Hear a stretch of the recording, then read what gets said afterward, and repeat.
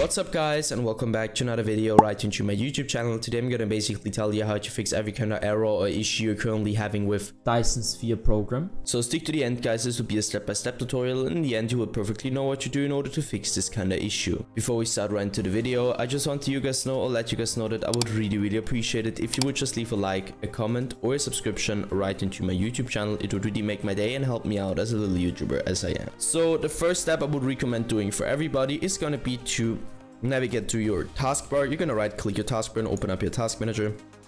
Navigate to the top left corner, click on the processes, and once you click processes, I want you to click one of those random processes. Doesn't really matter which one. And once you clicked it, I want you to type in the name of your game, and if nothing pops up, it's good for you. If something pops up, simply right click and end the task. Afterwards, you're able to enter task manager again, navigate to the bottom left corner, click into the Windows symbol, open up your settings. Navigate right into Update and Security and stick around Windows Update. What I want you to do here is going to be to simply download the latest version of your Windows driver, because it will fix a lot of issues and errors. So once you're finished with that, enter task and do the same thing for your graphics card.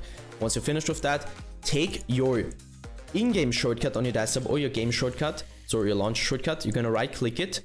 Go to the very bottom where it says properties, you're going to hit compatibility and simply copy my settings. So let's quickly run through it. Enable run this program compatibility mode 4, select Windows 8, disable the disable full screen optimizations, as well as enable run this program as an administrator, hit apply and OK. I would personally recommend to reset your PC afterwards, and once it is restored, you should be able to see this little administrator symbol right into your shortcut. So once you saw that, you're gonna double click it, launch a game with the launch game instantly, and this will probably fix your issue. Launch game instantly, and this will probably fix your issue.